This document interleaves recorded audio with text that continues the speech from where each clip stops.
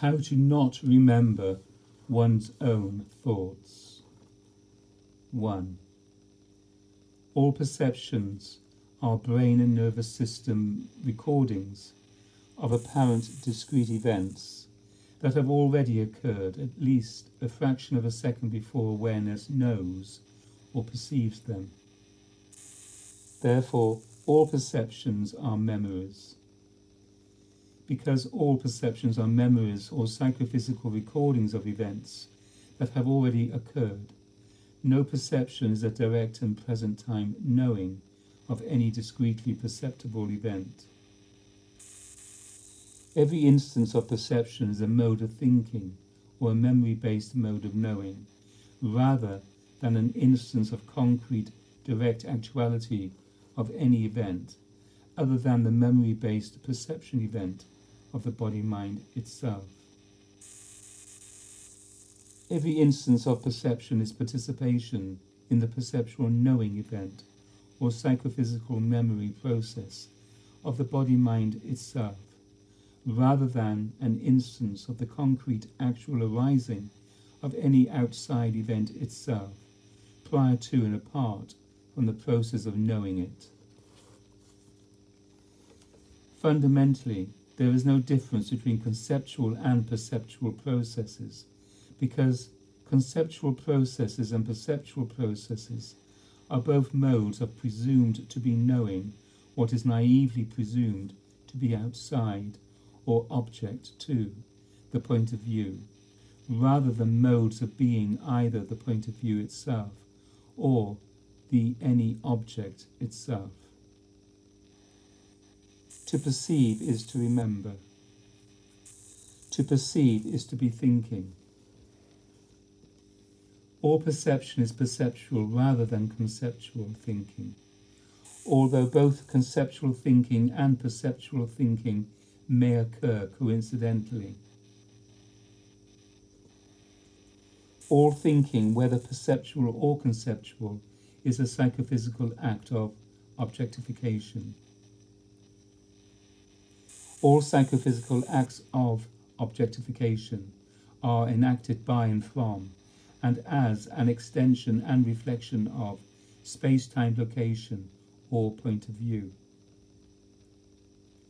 Reality itself, and also the total universe of potential discrete perceptions, whether of objectified self or of objectified not self, is always already egolessly and indivisibly prior to the acts and the results of perception, conception, and space-time locatedness or point of view. To know reality itself, or in any moment to tacitly self-apprehend the egoless indivisible reality nature, reality condition, and reality state of self, not self, and universe, is to intrinsically transcend, or to perfectly not know, the event or process of one's own apparent thoughts, or perceptions and conceptions. 2. In any moment, remember one's own apparent thoughts, or perceptions and conceptions, is to know the ego I, or presumed separate self, and the ego objectified or not self universe, and to be thus bound to object other, point of view, space-time, body-mind, and even all of perception and conception. Therefore, in any moment of one's own apparent, or already caused, and already remembered, and already known thoughts, or perceptions and conceptions, how is one to not remember, and thus and thereby to not know one's own thoughts?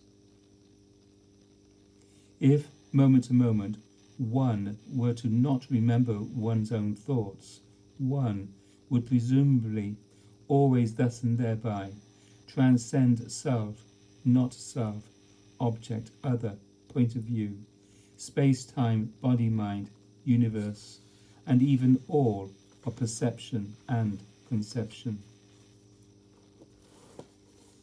However, it is intrinsically not possible to to intentionally and thereby actively remember not to remember one's own thoughts, and thus and thereby to intentionally and thereby actively not know or to strategically uncause one's own already caused and already remembered and already known thoughts. Therefore, in any moment, how is one to not remember one's own thoughts? The not remembering of one's own thoughts is not a goal to be achieved or a problem to be solved by any possible seeking method, because all seeking methods are effectively thought-bound and problem-reinforcing efforts to intentionally and thereby actively remember not to remember one's own already caused and already remembered and already known thoughts, and thus and thereby to intentionally and thereby actively not remember or to strategically uncause one's own already caused and already remembered and already known thoughts. To really not remember one's own thoughts, there must necessarily be intrinsic or tacit and prior self-abiding as the egoless, indivisible, and self-evident self-nature, self-condition, and self-state that is reality itself, and that is thus always already egolessly and indivisibly prior to self, not self, object, other, point of view, space-time, body-mind, universe, and all of perception and conception of all of one's own thoughts. Therefore, to intrinsically or tacitly and priorly self-abide as the egoless, indivisible, and self-evident self-nature, self-condition, and self-state that is reality itself, is the one and only and radical, or always at the root, and perfectly a causal reality way to not remember one's own thoughts. 2.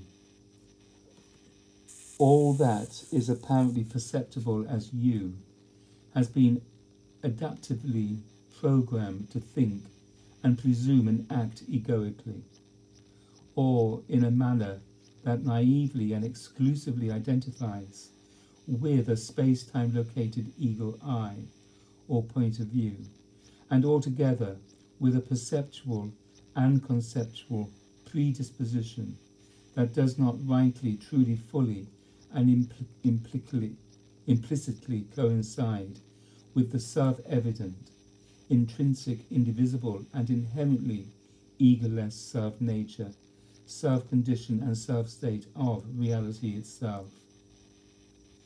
Therefore, this adaptively acquired psychophysical program of point of view based perceptual and conceptual ego identity and egoic activity must be tacitly self-understood, intrinsically self-renounced, and perfectly self-transcended, or priorly and thus perfectly not remembered, only in and by means of intrinsic and thus perfect self-identification with the inherently egoless and indivisible and always already self-evident self-nature, self-condition, and self-state that is reality itself.